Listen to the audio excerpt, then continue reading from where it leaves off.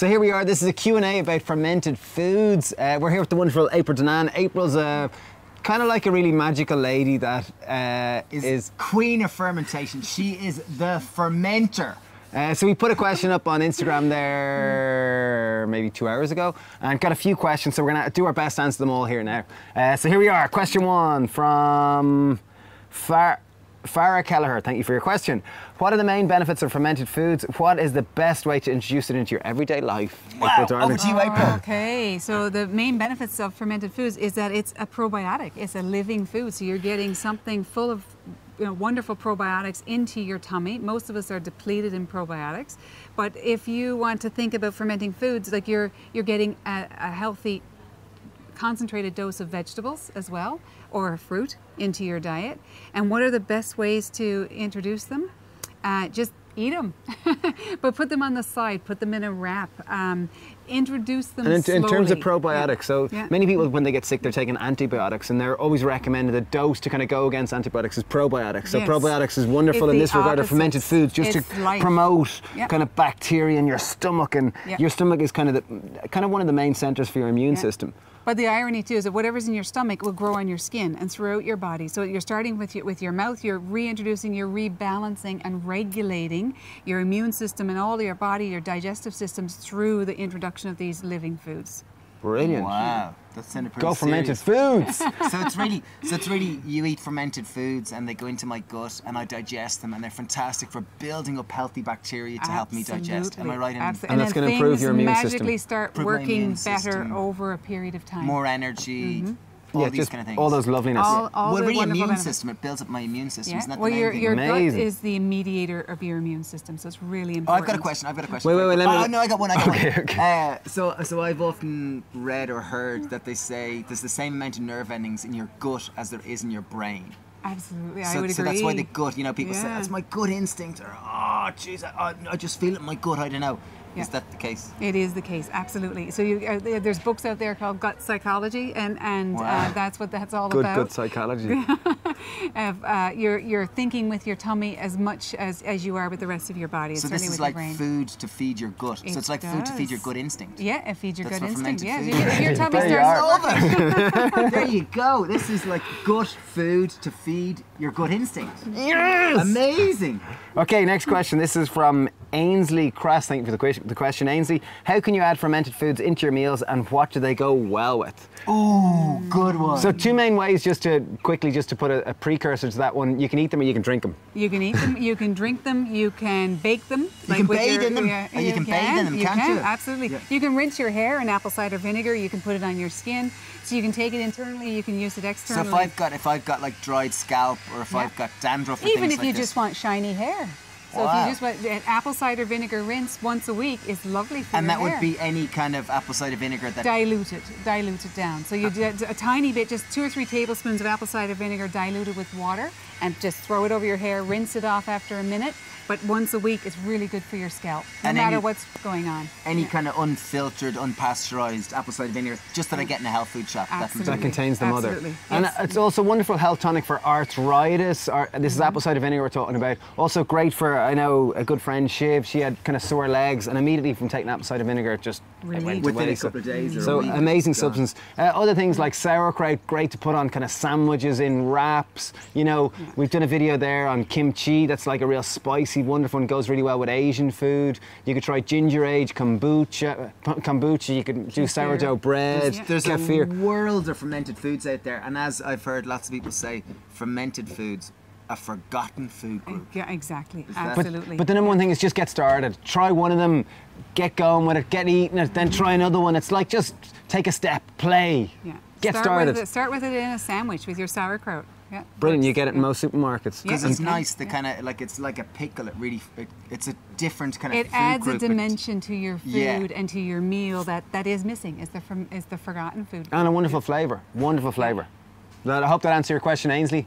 Next question, Magnus Mangrud. Thanks a million for the question. I like the soup, Magnus, looking good in the image. Does fermenting the food have any negative benefits? For example, does it affect the nutritional level of the food or something like that? And by the way, love your channel. Thanks, Magnus. Thanks a million. Yeah.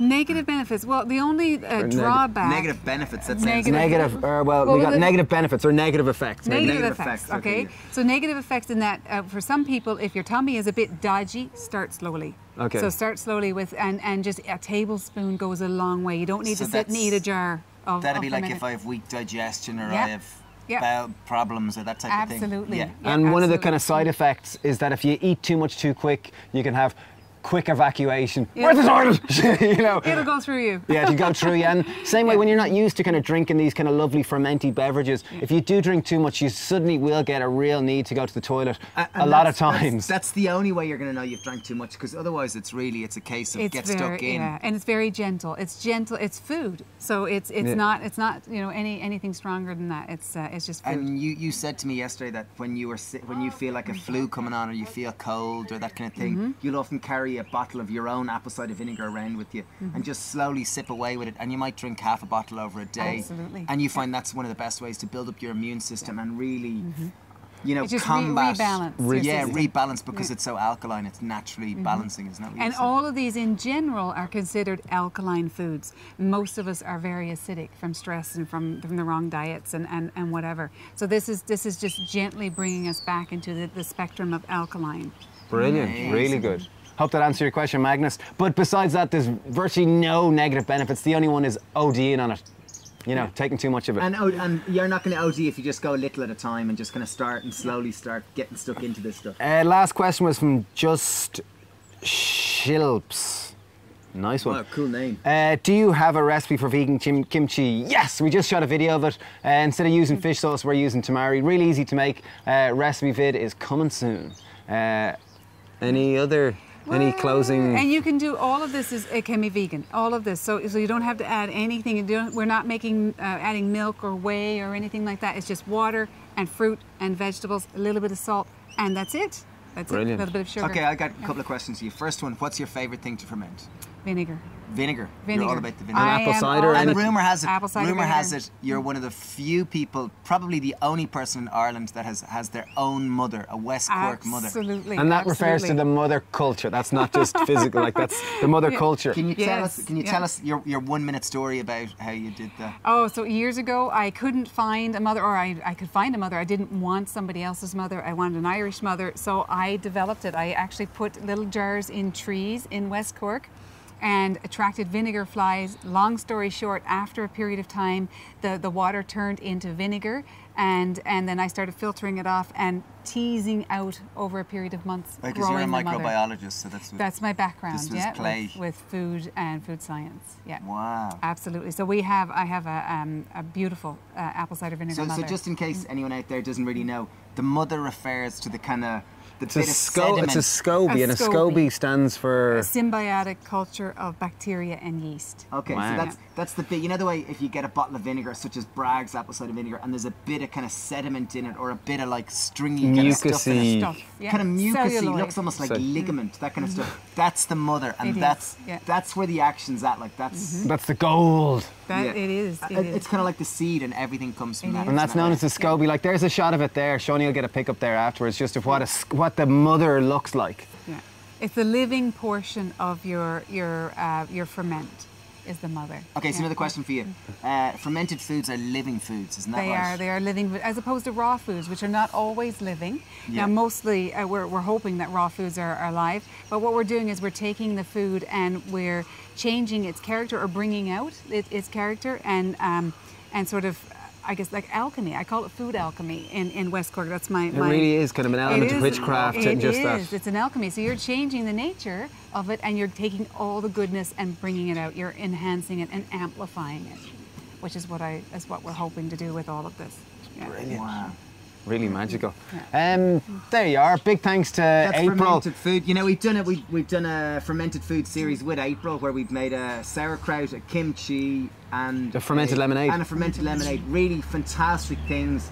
From our experience, we can't recommend it more. Like, they're such a good fermented thing to be foods, eating. a forgotten food group. So healthy, so important for gut health. Many of us are struggling with guts and just absorption and digestion, and this is total remedy. I think it really is. It's like the epicenter of your health. As you said, it's like the heart of your immune system. So I think fermented foods is such a wonderful, amazing thing, and April is absolutely our hero. She's amazing, and her whole life is really about fermentation, really. Yeah, live the to fermented ferment. family, isn't it? And if you're lucky enough, if you're ever in West Cork, April has a market stall in Skibbereen where she sells her Rebel Foods.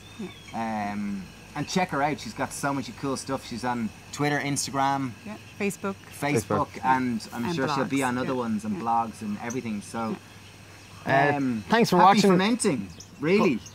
Thanks Bye. for watching. Cheers. Bye.